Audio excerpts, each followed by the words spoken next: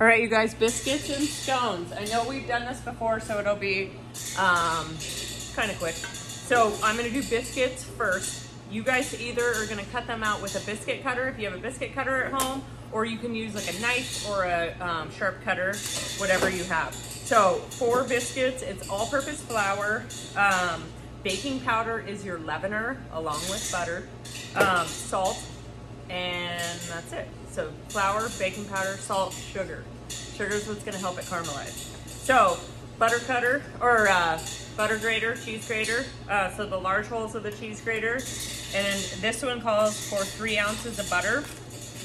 So 3 ounces of butter. So you guys can do some fun stuff with this if you want to. You can add like a 1/4 cup or so of grated cheese. I had grated cheese, I don't know what happened to it. It's probably sitting on my counter at home. You can add some spices to it. So if you wanted to do like some garlic powder, some ancho chili powder, start with just like, I don't know, 1/4 teaspoon measurements and then kind of play with it from there. Too much can be kind of a lot. People really like black pepper biscuits. You could do those. You could do some like cheddar cheese and black pepper biscuits. It'd be really good. Roll this butter around in your flour and it won't grate your fingers as easily. And then remember, once you get all the butter grated, tap it on the side of the pan or the bowl, and you're gonna use it for your scones. So just fluff it up. You just want the butter coated in that flour and those dry ingredients. Sift your dry ingredients. Make sure to do that before you add your butter to it. So once the butter is coated in the flour and there's no huge lumps of it, then you can add your half and half. Or your milk, sorry. Add about 3/4, leave about 2 tablespoons of your milk off to the side. We don't want to add too much of that. We don't want to make them sticky because then they're going to be harder to roll out. So when you guys are mixing these, you're going to kind of push it together to knead it. And you can kind of, once it starts to come together, kind of pick it up and push it over itself. And all we're doing, I'm gonna add just a tiny bit more milk, but it's still gonna leave a couple tablespoons in the bottom of the pan. So, pick it up, push it over, and then when it comes together, or when it's almost together even,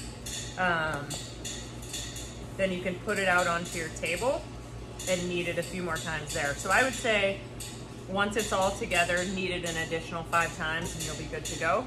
So we don't want to overwork this. So overworked biscuits are going to end up being really tough. We want to still have that lamination. So this is almost all together. I'm going to get this stuff off of my hands. You can just do this and press it in there, and then I'm going to knead it 5 more times. So 1, 2,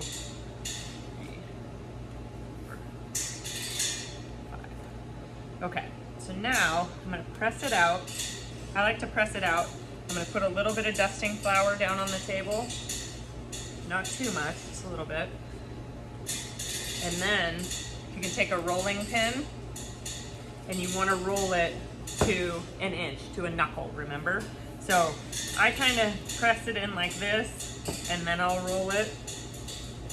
So you don't want it much thinner than a knuckle, okay? Then you have more crackers than biscuits. So from here, you can use a biscuit cutter. So if you're using a biscuit cutter, if you have a biscuit cutter, put it down on there and cut straight down.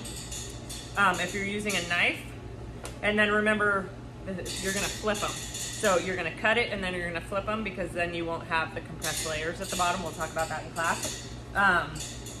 If you're gonna cut it, you can use something sharp like a knife.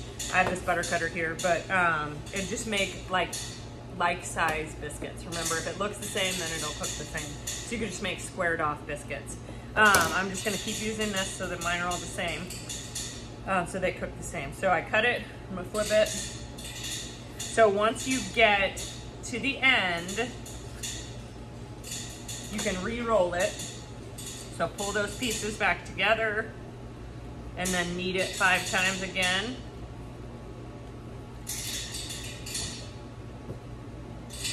That'll just help it stick together.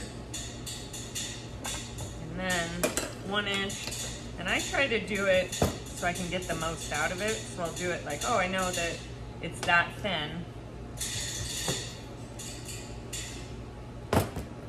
So then I can get 1, 2 more out of it, flip them over, and then I'll just make one ugly biscuit for me to eat. Or you can roll it out and try to make one more kind of funky looking one. And then with the scraps, just make a little guy. So then once those are done, you'll brush them with 50/50. I'm gonna show you guys scones really quick too. For scones, you can add like dried fruit. So same ingredients. So flour, baking powder, not soda, remember that. Baking powder, salt, and more sugar. So scones are sweeter, they have more sugar in them. So I'm using 4 ounces of butter in this one, and then we're also using 50/50. So scones are also richer. So also same side, large side of the cheese grater. Sift your dry ingredients first. And then I have my 50/50 sitting here. So you could do dried fruit, you could do fresh fruit, as long as you're really careful. Like fresh blueberries, you can kind of work with them. They burst though, which is, and they'll make your dough blue if you're not really careful with them. You can do like fruit on top. So you can make your scone dough and then press fresh fruit into the top. You want to press it into the dough. Today I'm going to show you guys how to do jam ones. So put jam in them. So grab all that butter out. And then remember, fluff it up just so it's coated. Or the butter is coated in that those dry ingredients. And then you're going to add 50/50, remember. Add about, I don't know, I would say, somebody's hair. Gross. I would say about 3/4 of your 50/50. And then you're gonna start pressing it together. So that was pretty good guess on the 50/50. So both of these have about, I don't know, a tablespoon extra of liquid in there. It also is raining outside, so there's more moisture in the air. So think about that too. You have it available, but you might not need it all. So hold off on it. Okay. And you can also use the extra to brush the tops of your scones and biscuits. So it's almost all together. Put it out on the table, and I'm gonna knead it, I don't know, 5 to 7 times, just till it feels right. I like to do it until it starts to almost stick to the table, so you know that the butter is getting kind of warm, and then I'll stop. Okay, so I am gonna call that a day. So it's nice. I can still see the butter chunks, but it's starting to get a little tacky, so I think that's good. I'm gonna get a little bit of flour out on the table. And I am going to try my best at a circle. So just little quarter turns, kind of like you guys did for your pie dough. And then I'll just kind of round it out as I'm going. So quarter turns, quarter turns. I'm gonna use my butter cutter on this. So you can do 2 ways. You can completely cut the scones, or you can leave them together and just make like marks in them. I'm gonna completely cut it. So it's in portions, but it's gonna be like a pie. Okay, so 1 inch, rounded off circle.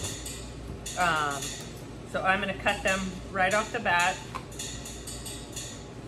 So find your half, cut straight down, and then I'm gonna go cut it into quarters. The cutest little scones. And then I'm gonna put them on my tray.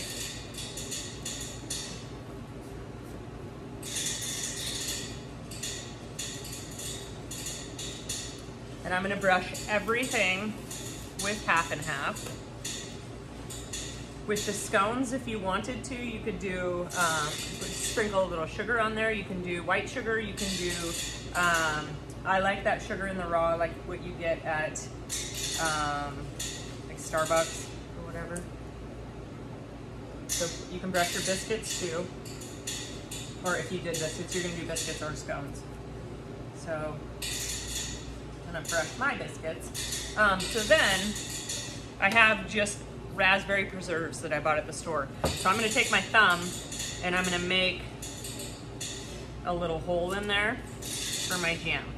So I'm just kind of twisting it around. It doesn't work very well if you have nails, which I don't, but just be mindful of that. So you're just gonna make like a little divot in there for your jam to hide in.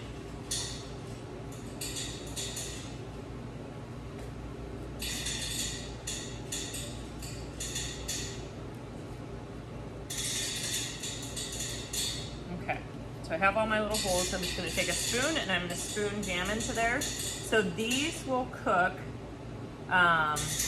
they're all about the same size. So if you decide you want extra credit and you're gonna do both, make sure if you're gonna cook them both on the same tray, make sure they're the same size. So these are relatively the same size, so I'm gonna cook them on the same tray.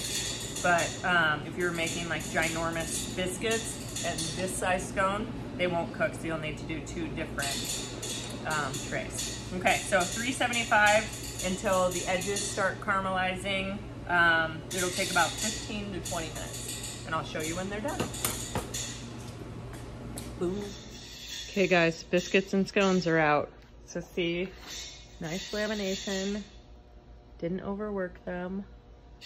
Check those babies out. The jammy jams in the middle.